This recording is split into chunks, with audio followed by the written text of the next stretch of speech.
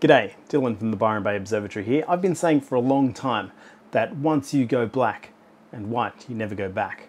Or once you go monochrome, you'll start to find, I don't know, I'm working on it. The point is that scientists have known for a long time that revealing the truth in the universe is best done in black and white. That's why all those old photos of scientists are in black and white. Color cameras are great for capturing a moment in time, but if you want to reveal the mysteries of the universe, you have to do this in layers. And by layers, I mean wavelengths. You need to shoot them separately in as high detail as possible, and for that, you need a monochrome camera. But when you start as a beginner astrophotographer, it's easy to use a color camera. It's one shot. Maybe doing landscapes with your DSLR or leveling up with some tracking. But at some point, you develop pixel madness, where you obsess over every possible level of detail that you can extract from every pixel. And not to mention insufferable people like me always banging on about monochrome cameras. When someone is new to the hobby and asking me for advice about the best camera or telescope to get started with, it's hard to answer that question because it's complicated. It depends on what you want to do. And I always want to suggest a monochrome camera, but I get it. When you're starting out, maybe that's not the best thing to do. So I've never really had a good answer for this, but this changes now. The QHY miniCAM8 is a really interesting offering. It integrates the filter wheel and camera into one device with one cable, which makes things easy. And mono has always been king. You will always get better results with a monochrome camera and a filter wheel like this. But now it's not only the best solution, it's also one of the cheaper ones. Now you've probably seen some deep dive videos from Luke and Quiv about this camera, and they are excellent deep dives. They go filter by filter, screw by screw about all the specs of this particular camera. This is not that video, you should check those out, they're really good. For me, I'm just going to use it. This is how I always test new products, is just go out and use them. And as always, I will show you the trials and tribulations along the way for beginner astrophotographers. But I hear you saying or typing in the comments furiously, but Dylan, you're not a beginner. Honestly, when it comes to portable astrophotography, I am. You see, I built my observatory and bought my way out of all the problems that beginners have. Setup, cable snags, all of that stuff. Going outside and setting up a rig, especially a small refractor rig, which I have very little experience with, is something that I just don't do. For that sort of astrophotography, I really am a beginner. In this video, watch me struggle like a beginner to take a photo of M42 Orion, like a beginner. My name is Dylan O'Donnell, and you're watching Star Stuff.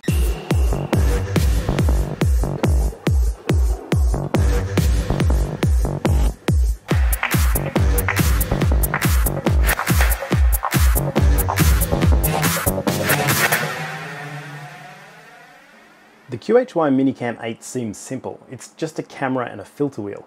But there are a few innovations here worth mentioning. First, it's two things, but one USB cable. If you're portable, that's great. Second, they've kept the cost down at every step without compromising quality. The filters are cut to their minimum size so you aren't paying for glass that never sees a photon. And third, they make you put some of it together. Genius. They don't pay for an extra worker at the factory, and you get to feel like you've accomplished something before you've even taken a photo. Make sure you put the filters in the right way up, being careful not to get any dust in there, give it a good blowout. You can put the filters wherever you want, as long as you remember what filter you assign to what slot.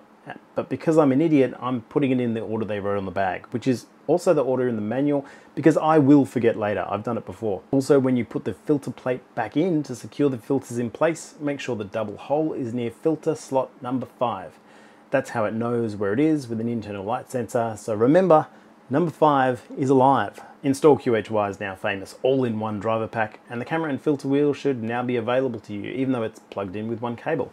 I'm using Nina and it worked great. If you're a juvenile, you can give your filters funny names, so all your metadata and your public light bucket profile are filled with absolute nonsense. This is the Frankenstein I put together just with the only small refractor I have, and if you add up all the components of this little Frankenstein setup, it's pretty cheap, $2,880 US.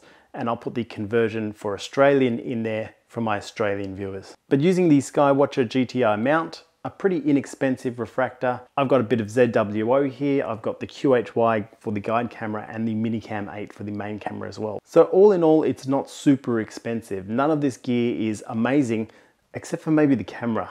The camera is amazing, and you'll see what I mean in a sec. Because this was all unfamiliar to me, I had to get out and do everything again and remember those steps to set everything up.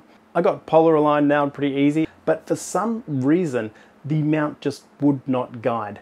I went over everything. I reinstalled drivers, I reinstalled ASCOM, and after wasting an entire night, I'd realized that my system had reset these minor EQ mod settings that PhD2 recommends that you do for any Skywatcher mount. Once I got those fixed, everything was fine. But in the meantime, I was walking around the backyard like an idiot, scratching my head. And then all the other problems started. The main one being my mount just kept disconnecting. And then I realized it was just a loose USB port on the laptop itself. Finally, once I'd debugged all of these issues, I was ready to start imaging M42.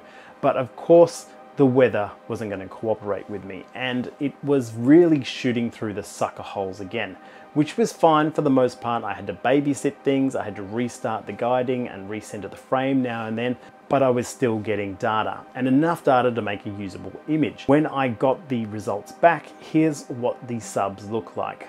This is a sub with no processing whatsoever, and I think it looks amazing. But when I got to the blue channel, my heart sunk. This looked like absolute rubbish.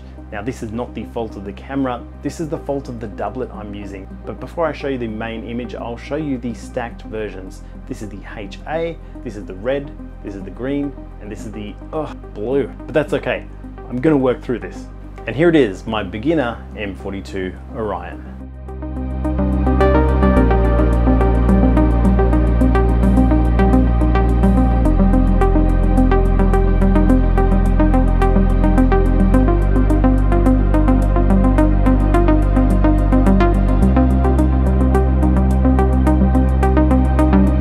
From that blue channel, I feel like this image is shockingly good. If I had taken this image as a beginner, I would have pissed my pants.